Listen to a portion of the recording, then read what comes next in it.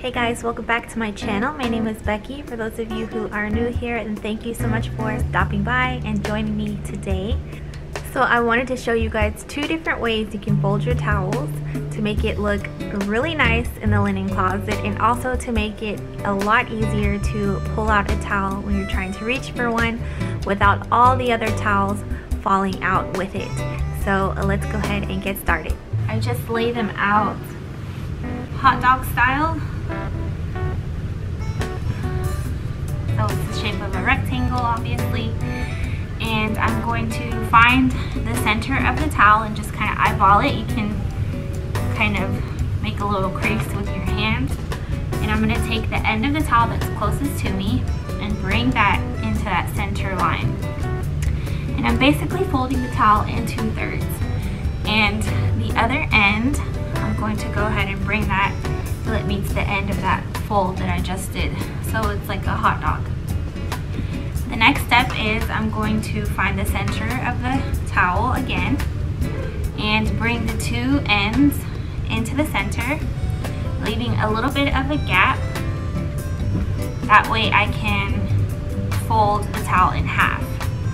So what that gap does is it allows me to fold the towel in half without having any problems, because if I were to meet the two ends together, it just makes it a lot harder to fold in half, and it kind of makes a little bit of a mess. So I'm going to leave a little bit of a gap, like I said, and then fold it in half. And you can see that it looks really nice and neat, and it looks nice and compact.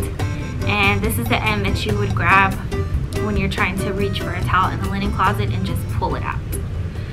So the second way of folding your towel is kind of like the lazy way of doing the first fold that I showed you. It's not as compact, it does come out a little bit fluffier or thicker, but like I said, if I don't feel like folding it the other way, then I'll do it this way. So this time you're going to fold the towel in half, hamburger style. So here's the ends of the towel over here, and I've just folded it in half. And from here, you are going to go ahead and fold it into thirds. So I'll find the center part, and then I'll go ahead and just fold it into thirds. Take the other end, bring it all the way to meet the end of that fold. And then from here, I'm going to go ahead, find the center part, and then fold it in half. So this is the first way that we folded it, and this is the second, the lazy way. And you can see it almost looks exactly the same, except for this one's just a little bit fluffier looking.